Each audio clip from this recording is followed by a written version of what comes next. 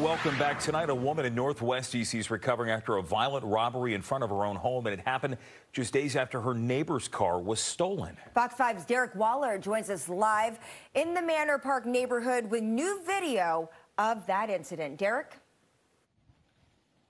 And Angie, Jim, neighbors here were already on alert after a woman's car was stolen on New Year's Day. That happened right in front of her home. And then that violent robbery last night right on this street behind me.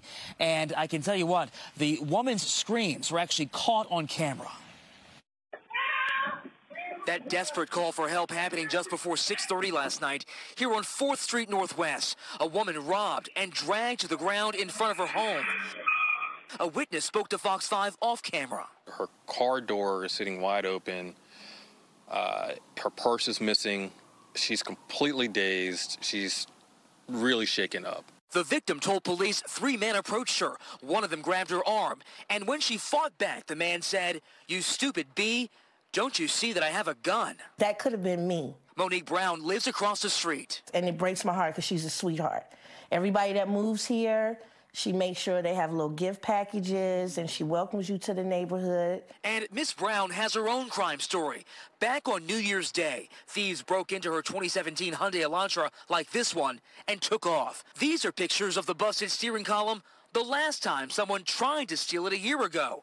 The art teacher now has to rely on coworkers to get home, but she'd rather call an Uber. My coworker was bringing me home, and her children go to the school, and I told her, don't bring me home because I'm scared that it could be a carjacking, and I don't want your babies to have to experience that.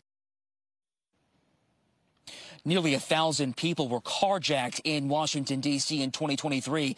That's about double what it was in 2022. And also, car thefts rose 82% last year.